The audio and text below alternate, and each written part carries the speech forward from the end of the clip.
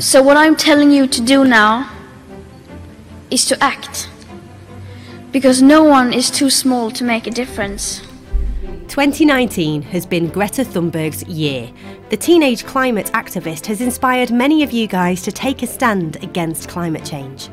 Since staging a protest outside the Swedish Parliament last year, Greta has gained even more international attention for her passionate speeches, her Fridays for Future demonstrations, and her ever-growing list of celebrity fans. In the last 12 months, Greta has met the former American President Barack Obama, the Terminator himself Arnold Schwarzenegger, and even the Pope. Not only that, Greta had her speeches published in her very own book, and has been the cover star of some of the world's biggest magazines. She was even named Game Changer of the Year. Sadly, all this attention has meant she has been a victim of bullying from internet trolls.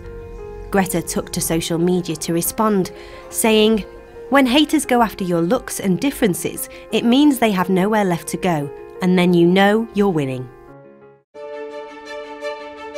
Her actions this year led to her winning Amnesty International's Ambassador of Conscience Award. This award is for all those young people around the world who together make up the movement called Fridays for Future. Greta also made waves this year by sailing across the Atlantic Ocean, not once, but twice.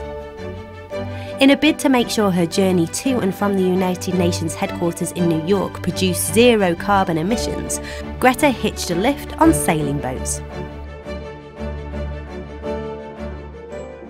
One of the biggest moments of Greta's 2019 took place in September at the United Nations General Assembly, where she challenged world leaders to take more action on climate change. Right here, right now, is where we draw the line. The world is waking up, and change is coming whether you like it or not. It really has been the year of Greta.